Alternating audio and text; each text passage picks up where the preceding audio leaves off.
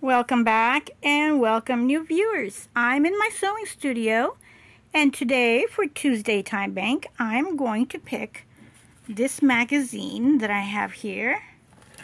It is underneath a glass protection table type, and I have kept it in a Ziploc seal. Okay, let's see here. Oh, let's look at the back.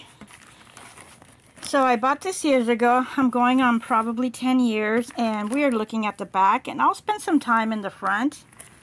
And look how beautiful the artwork is. Oops, we're having way too much light here. And I'm going to take this out, so I'll be right back. Okay, much better. I was having a glare from the plastic Ziploc, and right over here we have this wonderful top left corner of this artwork over here, and I am going to look to see what year this is and come right back. So let's take a look right here. This is McCall, new style, October 1928. How fabulous is this? And I got it for the inspiration, the time, date, and the fashion. And I just love this design and this era. And in my last video I was talking about from the 1930s and 40s how difficult the patterns appear. And this is one of them right here. Let me see if I can change the lighting here. So as I was saying, this era was very difficult. Look at those tight round and U type turn and loop. It's like a, not a zigzag, but up and down, which probably was difficult. And just imagine trying to get those straight from here to here. So this is lovely. This is like a one side swag in the front, buttons on the side with cute little pleats, and very cute little cuffs on the sleeve. So let's see what else is here. I have not seen it, and here are the numbers. 5441 for this one, and for the little girl is 5449 and 5445 for this one. And look at the side. Look how pretty this is with the pleat on the side. It does look longer, so it kind of sways down. And it looks like it has the kind of gathering, not gathering, but different levels of getting the material. And right over here you can see how it goes in a scallop design. And another scallop type feather-like look on the side. How difficult. And look at the cuffs. Look at the difficulty in this design. That is really, really nice. And you get to see the chain hip decor here. Just fabulous. And remember last week where we saw the, let me get this here. This is a little tea holder. As you know, we like tea. Over here on the side, you get to see the pleats and the double collar. Such difficulty in the designs of that time.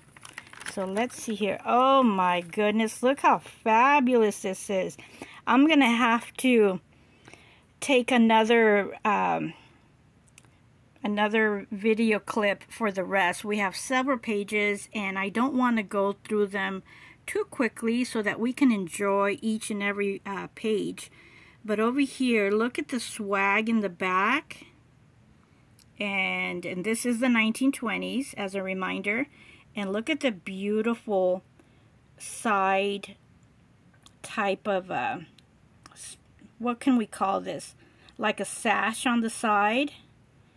And we have a 1970s reference here. Remember in the 1970s when we had different length skirts? Isn't this amazing?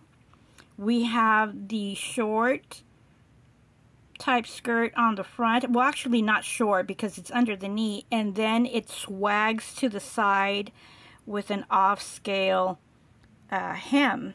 And that's what I remember from the 1970s. And we have some very pretty decor here on the right. And look at the jewelry these ladies are wearing. And the same on this one. And looks like it's shiny, so it looks like it has probably a marcasite pin right there. They did wear a lot of pins in that era. I do happen to have one. And right here we have the low bust, and she's probably wearing like a camisole. And on this one we have a sheer looking dress. So beautiful. Look how sheer that looks within the artwork. And as a reminder, in that era they used a lot of silk chiffon, a lot of crepe, which is sheer material, and I don't know what else they could have used. I'm sure they used, besides silk and crepe, they probably use light cotton for the less expensive fashion. But this is beautiful. And that right there is a topper, and just like you see over here on this side, you see that she's wearing a camisole, and on this one she's definitely wearing a slip over this beautiful dress. So I'm going to cut it short. We're going to take a sneak peek for next week right here. And I want to thank you for joining me. There's several pages here still. We're going to do this for the next few weeks on Tuesday Time Bank. Please don't forget to give me a thumbs up, a comment, and a share. The shares are helping my channel grow, and that's what I'm working on every moment of the day. My videos are made through the day, and they are scheduled for different events, different type, between my pets, my sewing, and my passion, which is patterns and vintage patterns. Thanks a lot. If you want to join on Tuesday Time Bank, feel free to do so. Just use hashtag Tuesday Time Bank and do it on a Tuesday. It could be something of a time capsule, something lost and found, something of interest, which is your interest, where we can be interested and see, or anything of your choice. Have a great week, and we will see you next time for the next Tuesday Time Bank. Goodbye.